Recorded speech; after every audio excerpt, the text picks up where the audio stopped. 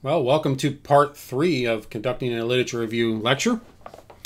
In this lecture, I'm going to talk to you about how to locate quality literature resources. So how do you get those primary resources, or those journal articles or peer review articles? All right, so there's a couple different ways that you do this. You want to use the FPU's electronic databases, and there is a link in Moodle to get to what's called the article search tool in the our library. I have a video that teaches you how to use this, so you should watch that video. There is also some databases in our library that I also have a video of that teach you how to find good articles. Now, in the database, the one I used the most is what's called EBSCOhost Research Databases. There are some other ones. Feel free to use those. As you'll see in that video, that when you click the EBSCOhost Research Databases, you can select even more databases. Now, these databases that are listed below that are the ones that I would suggest that you use for our graduate program. The Academic Search Premier, ERIC, which stands for Educational Resources Information Center. So these would be articles that are focused on education. Health Source, so this would be a lot of nursing education articles. Nurses have done a fantastic job doing research on how to educate student nurses. So if you're doing any kind of medical education, so athletic trainers or sports med, this is a really good source. Medline with full text, this will have a lot of good information for a lot of the exercise science, obviously athletic training and other medical things. The sport psych articles and a sport info, psych articles and psych info, Those articles obviously are for psychology, so if your research area is a psychological basis, you could use those. I mean, I just click them all. You'll see in the video that you just can click them all. The sports discus with full text. This one has more of the stuff for sports, obviously, but this goes beyond just sport. It has anything to do with our area in kinesiology. So it's very good. Other way you can find resources is some reliable internet sites, and I've put the links for the Scout, SOSIG, the virtual library, and Google Books in our class, so you can use those. And again, our textbook talks about what each one of those are for. And as I talked about earlier, when we're talking about descriptors, you should use very broad terms to begin with. As I said earlier too, use a thesaurus, look up synonyms. I have a hard time with that word. Words that are similar to the word that you're looking up. If you're looking up exercise, what's a similar word to exercise that you can use when you're doing your actual search for articles? And again, you need to look beyond just PE, athletic training, coaching, sport administration. We need to go beyond that. I talked about that in the part 2 of this presentation.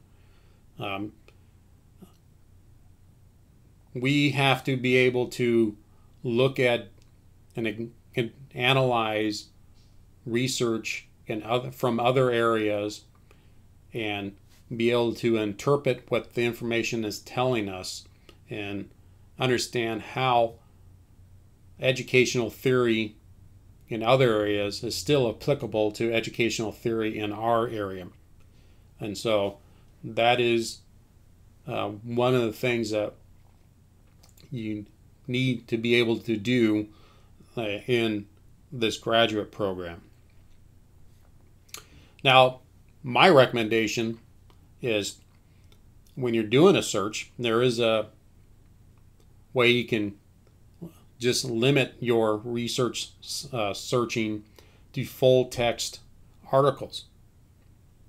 I would start there first and get as many of those full text articles as you possibly can and download them. Create a file, a folder on your computer.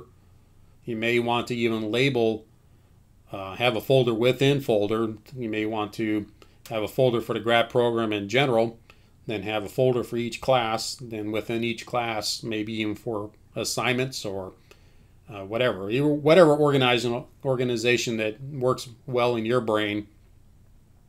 Keep yourself organized. So you can download the full text. You have it. You can read it on your computer. If you need to print it out, you can print it out.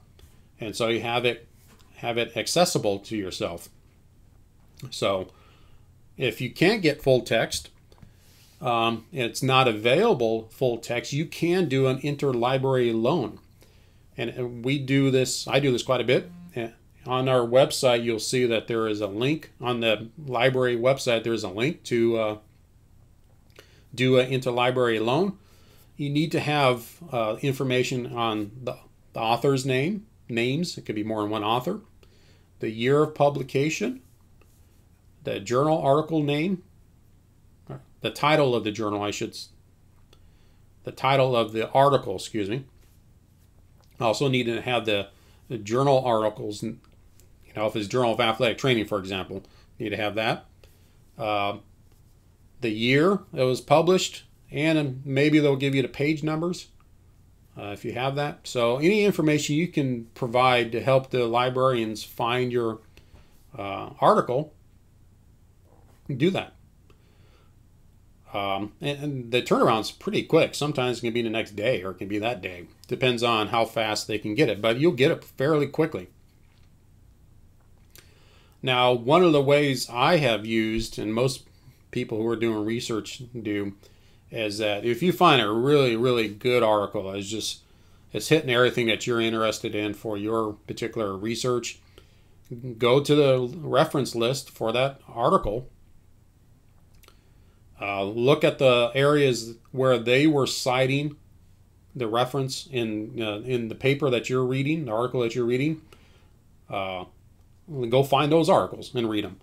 Don't assume that that author actually provided you all the information from that particular previous article. So that's a good way to get more references. Go back and find other references that have been cited. You can also go to a library, an academic library. If you live here in Fresno, you can come to our library and you'll get help. To get help from a research librarian, you can sit down with them, tell them what you need help with, and they can help you out. You can also call our library.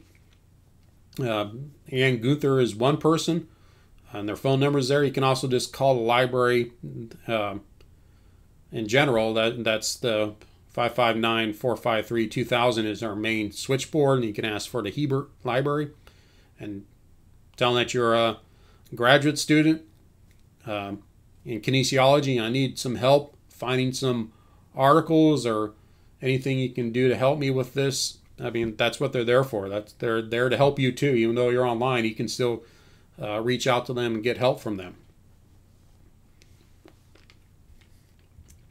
So, summary of this whole lecture series.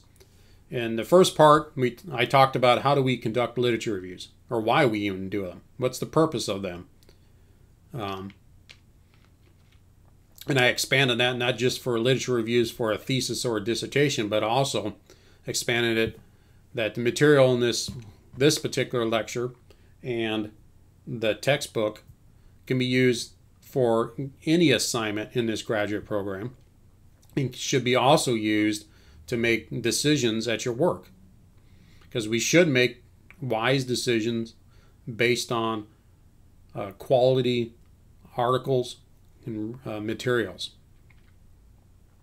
Part 2, we talked about a method of conducting your literature review, some steps for doing that, and also how to write a literature review.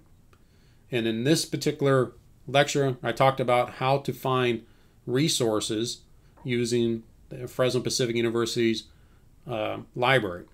Again, I have a couple more videos that that actually shows you how to get into our electronic databases through Moodle and directly from the Fresno Pacific website.